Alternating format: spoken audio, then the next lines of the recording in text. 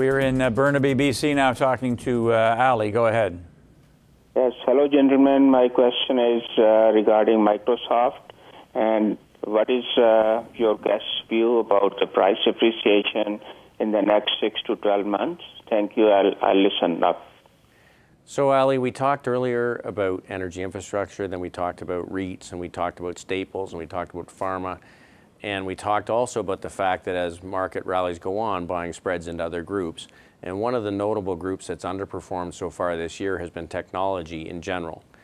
But in the last few weeks, technology as a group has shown some improvement. If you go out and deconstruct it and say, what is it that's showing strength? Outside of some semiconductor companies, you're seeing some buying in the very large, well-capitalized technology companies.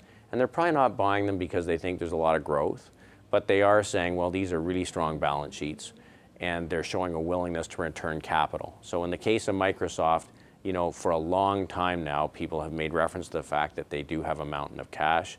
Stock trades at about 11 times earnings. It pays a 2.8% dividend, and the dividend payout is about 30% of its earnings, which is quite low.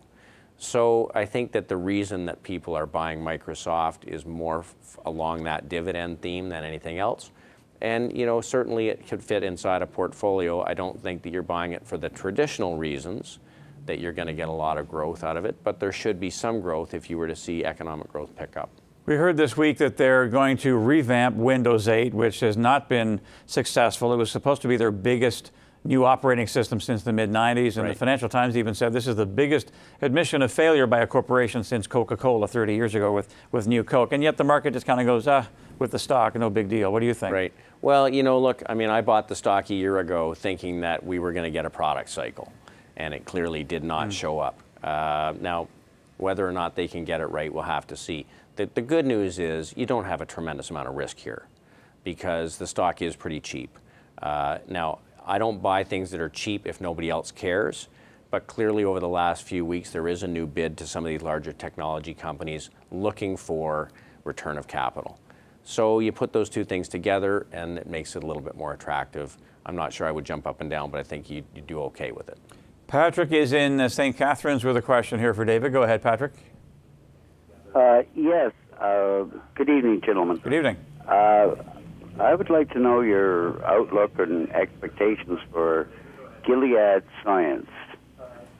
Okay. Okay, thank you. So I have to be honest, I have not done a deep dive on Gilead recently. I will say that the biotech group has been performing extremely well, and Gilead has a very interesting product cycle.